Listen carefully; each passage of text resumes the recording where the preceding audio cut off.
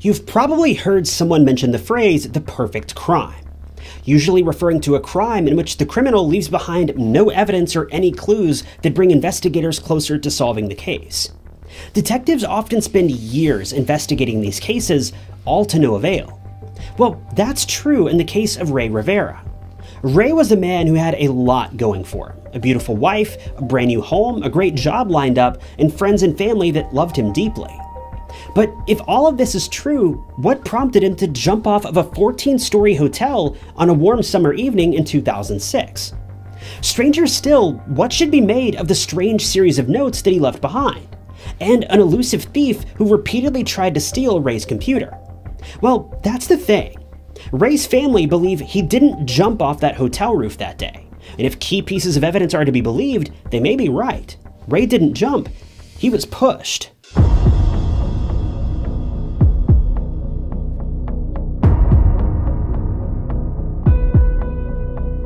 Before we jump into today's story, I wanted to let you know about Pia, an amazing VPN service that you can use on any smartphone, and also the sponsor of today's video. If you're an active internet user, and since you're watching this video, you are, then you need to know one thing.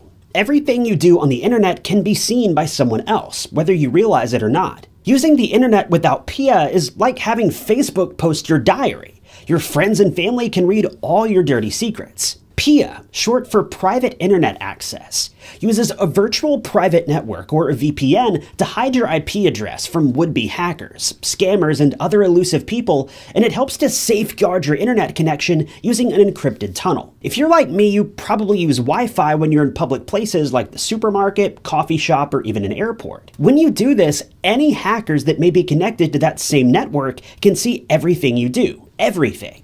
But with Pia, that will no longer be true. You can even use Pia to grant you access to region-restricted content from all over the world, including hidden content on BBC, Prime Video, Netflix, Hulu, and so much more. One of my favorite reasons for using Pia is to access region-restricted content on Netflix, such as movies like The Godfather or Shawshank Redemption, which you can access by switching your location to Germany. One of my favorite things about Pia is that you can use just one subscription to protect all of your devices, including your computer, phone, tablet, everything. Pia is the world's most transparent VPN provider, hiding your IP address and encrypting your internet connection, all while giving you access to heaps of content that may otherwise have been hidden from you. Join Pia by using my link below to get 83% off your subscription. That's just $2.03 per month. Better yet, Pia is even throwing in an additional 4 months of protection absolutely free if you sign up using my custom link. Just go to piavpn.com/truecrimestories to get 83% off your subscription.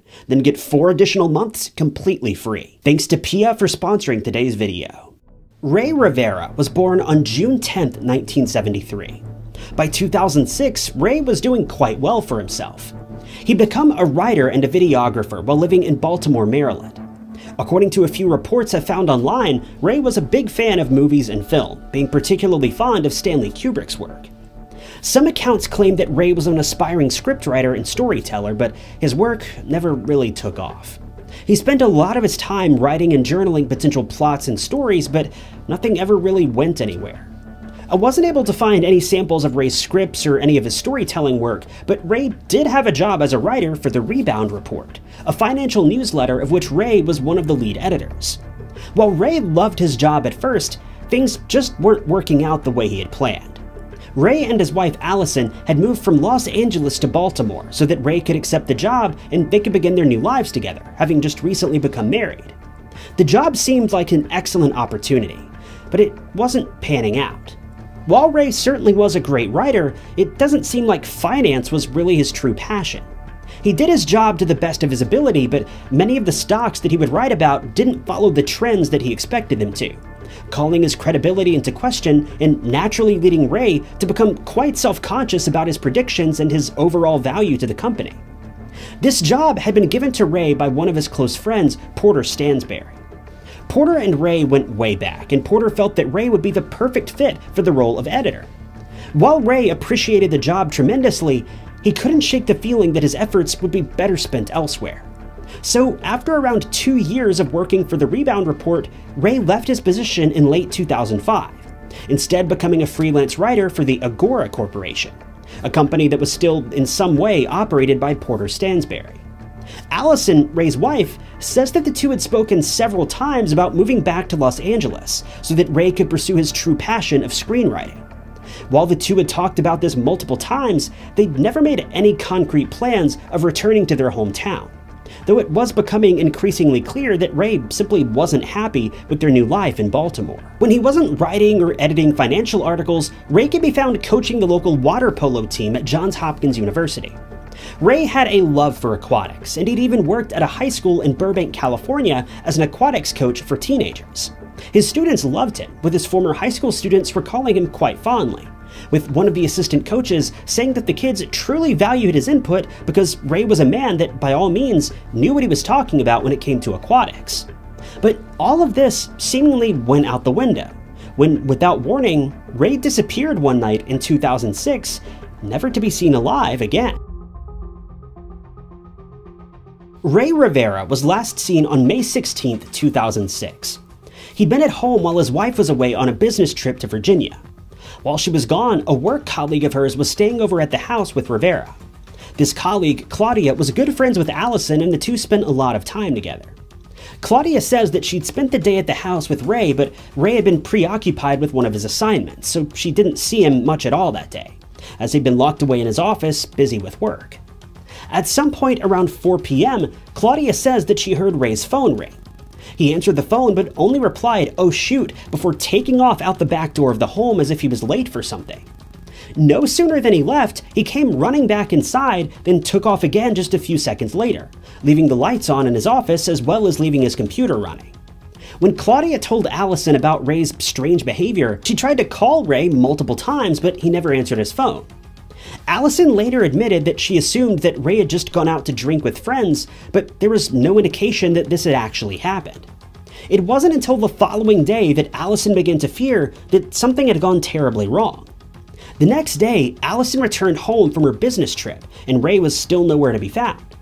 Reports indicate that Allison spent the entirety of that day searching for Ray, but there was no trace of him. Once Ray had been gone for about 24 hours, Allison decided it was time to report him missing. When Ray left the family home, he'd been driving Allison's car, and about 6 days later, her car was found parked in the Mount Vernon area, abandoned. There was nothing of interest in the car, nothing seemed off, and there doesn't appear to have been any indication that anything suspicious had taken place. The only problem was that Ray was nowhere to be found, and there was no indication of where he may have gone. But the following day, police would reach a breakthrough in the case when they uncovered a crime scene that was, well, bizarre. On May 24, 2006, police were called to the Belvedere Hotel in Baltimore after a passerby had uncovered a crime scene. The Belvedere Hotel is a major historic attraction for residents in the United States. Originally built in 1903, the building has a very rich history, housing historic icons such as Theodore Roosevelt, John F. Kennedy, Woodrow Wilson, and King Edward VIII, just to name a few. When police were called to the hotel, Ray had been missing for just over a week.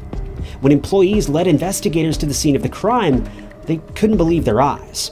Ray Rivera was found lying on the ground inside an abandoned office room in the hotel that hadn't been used in a number of years. His remains were very badly decomposed, meaning he'd been here for quite some time. Police believe he had likely ended up here on the same day that he disappeared, or within a day or so afterward. When detectives surveyed the crime scene, they noticed one particular clue that seemingly solved the case after just minutes of arriving. A large hole in the ceiling and roof suggested that Ray had jumped from the top roof down to the lower roof, plunging 14 stories to his demise. And as it would turn out, the Belvedere Hotel is no stranger to people claiming their own lives, with various sources claiming that people have claimed their own lives at this hotel countless times in the past, though a specific number has never been determined. The hotel has a history of strange occurrences that have taken place on its grounds, and Ray Rivera's unexpected demise only added to this list. But there was only one problem. The state of Ray's remains did not at all suggest that he had taken his own life. Worse yet, when detectives started using math and calculating the location of Ray's body, things just didn't add up. If you take a look at this photo of the hotel, you'll see that the building is designed with two distinct roof lines. There's the obvious roof at the very top of the building, but notice the alcove that's right in the center of the building. This alcove has a second, much lower roof, and this is where the hole in the roof was found. The reason I bring this up is because police initially believed that Ray took his own life by jumping from the upper roof down onto the lower roof, with this lower roof giving way under his weight, sending him into the office building below. But this just doesn't add up mathematically. There was a considerable distance between where Ray would have jumped on the top roof and where he would have ended up on the bottom roof. According to experts, Ray fell about 177 feet, and it would have taken him about 3.3 seconds to impact that lower roof. When he impacted the lower roof, he was about 43 feet from the outer walls of the building, and this is where this theory begins to fall apart. For Ray to have ended up 43 feet across the roof, he would have needed to have been traveling at a speed of about 10 miles per hour and leapt off of the roof like he was Buzz Lightyear or something. But the catch is, Ray only had a span of just over 15 feet on the upper roof, not nearly enough room to reach a full sprint speed of 10 miles per hour. To make matters worse, Ray wasn't even wearing shoes when he plunged through the roof. He was wearing flip-flops. This jump would have been difficult even for a professional runner who was wearing proper running shoes. But Ray wasn't a runner, nor was he wearing proper shoes. There was no logical way that Ray could have made this jump. The only other explanation would be if Ray was actually inside of the building, giving him more room to get a running start, then jump out of an upper floor window. But the problem with this theory is that the upper floors have been converted into condos, which for all the obvious reasons would have been locked. And there's never been a report of any of the upper windows being left open or broken at any time. But this brings us to the autopsy report, which is shocking to say the least.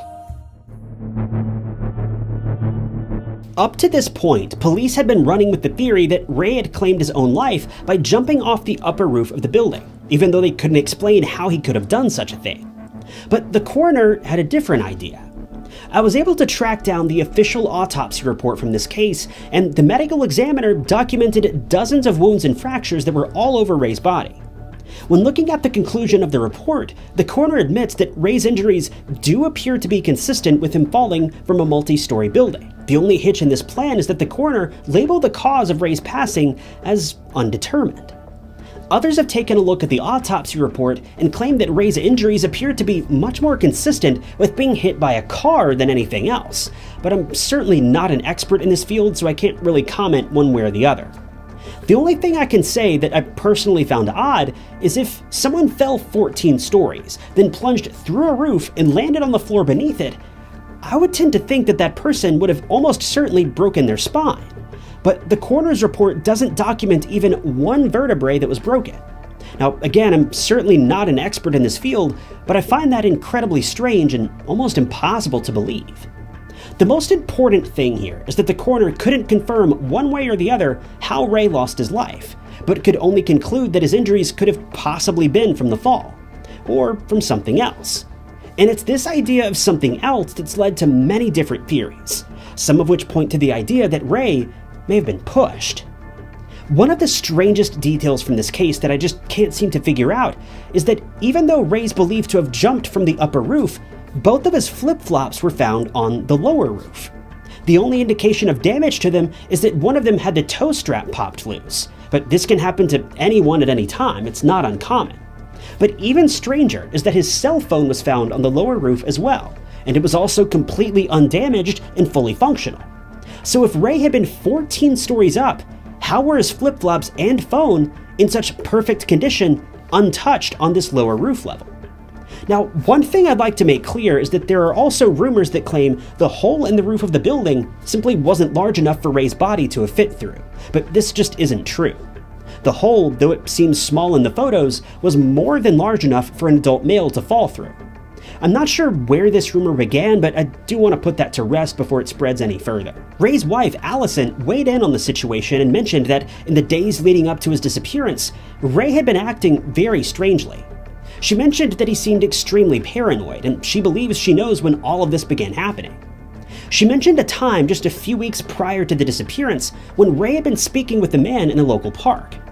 Allison says that Ray never revealed what the two spoke about, nor did he mention who the man was. But after their conversation was over, Ray was walking away and had a very worried look on his face. Immediately after this conversation, Ray grew so paranoid that his entire demeanor changed. Ray was widely known for being a happy-go-lucky man, but all of a sudden, he'd become quite reserved, quiet, and fearful. Immediately after this, Ray believed their home was burgled twice over the span of just a few days. Their home was fitted with a top-of-the-line security system, and twice the alarm went off in the middle of the night. When the couple got up to see what was going on, the security system never picked up anyone on any of the cameras or sensors, so they had no idea why the alarm had gone off. But this is where things get really weird. After Ray disappeared and police were searching through his home and office, they came across a note that had been kept in plastic and taped to the front of Ray's computer. The note had been typed on a computer and printed out in very tiny font, leading some of the words and letters to be blurry, but the best I can tell, the note reads as follows. Brothers and sisters, right now around the world, violences are erupting. What an awesome sight. The next line is a bit too blurry to read, but it continues a moment later saying, quote, "That was a well-played game. Congratulations to all who participated. I hope you enjoyed it. It was a time to wake up, so here I am. I'd like to welcome those who accepted our invitations for membership during the game. We couldn't have done it without you. I took on this endeavor to find the truth." After this, most of this letter is too blurry to read, but he mentions something known as the Council, then begins referencing people in his personal life as well as actors, directors, and film writers such as Stanley Kubrick. He then writes out a very long list of names, seemingly of people he knows, and ends this list by mentioning his friend Porter Stansberry, saying he didn't do it himself, but he never mentioned what it is referring to. Now, this note is obviously very bizarre, and largely doesn't seem to make any sense, but a Reddit user picked up on the fact that Ray was referring to something called The Game. The Reddit user mentioned a movie called The Game, and in one scene, one of the lead characters jumps off of an upper-level roof and crashes through the ceiling of a lower-level roof. A very bizarre coincidence considering what happened to Ray. But the problem with this theory is that the FBI has taken a look at the letter and found no merit in these claims, and one other expert claimed the same thing, believing that this note has nothing to do with Ray's disappearance and ultimate demise. In fact, Ray's own family seemed to believe that this note is unrelated to his disappearance, as they claimed that he kept journals full of ramblings like this, saying that none of these notes ever made any sense. The note has since been referred to as a stream of consciousness, and that it may have never had any real purpose or underlying meaning. Why Ray wrote so many of these strange notes remains unknown, and what game he was referring to remains unknown as well. Interestingly, all of these notes were found to have likely originated on Ray's computer. When police were researching Ray's case, detectives took his computer in as evidence so that they could take a closer look at his files. After they'd concluded their research, the computer was eligible to be picked up exclusively by his wife. But in the days that it took her to pick up the computer, police noted that one person had called multiple times, day after day, doing their best to pick up Ray's computer, even though they weren't permitted to do so. Police never revealed who this person was. In fact, we don't know if they even know who it was. But Allison, Ray's wife, says that no one else should ever have any sort of interest in Ray's computer, and she has no idea who would have wanted to do such a thing. As far as we know, nothing important or relevant to the case was ever found on his computer, so this seems incredibly odd. The only other theory in this case is that Ray was somehow associated with the elusive group known as the Freemasons, a secret organization that has existed for hundreds of years and are rumored to have been involved in all sorts of dark and secretive plans throughout history. Ray was fascinated by the Freemasons and had picked up various books on the subject, and had even recently purchased a book titled Freemasons for Dummies, in the weeks leading up to his demise. He even visited a Masonic lodge and requested to join the group, but we don't know if anything ever came of this. In the end, no one knows for sure what happened to Ray Rivera. His family remains hopeful that they will find answers one day, and they're adamant that he wouldn't have done this to himself.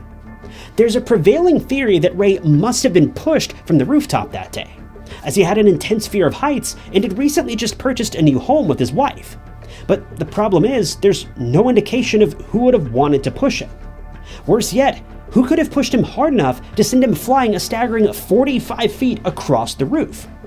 Even if he had been pushed, He should have landed only a few horizontal feet from his starting position, only a little further than he had jumped, but that just isn't what took place. Police are still actively investigating this case even after all these years, but they're no closer to solving it today than they were all those years ago. Police are still operating under the assumption that Ray took his own life, but it seems like even they are beginning to believe that this may be a bit too far-fetched to be true. Thanks for tuning in to another episode of True Crime Stories. If you want to see more true crime documentaries like this, be sure to hit that like button and subscribe. If you'd like to help support the channel, the best way you can do that is simply by leaving a comment below. Any comment at all. It helps out the channel a lot more than you may realize. If you want to help out financially, you can do that by clicking the blue join button below or by picking up a True Crime Stories mug from TyKnots.com. But with that, my name is Ty Knots, and I'll catch you guys in the next video.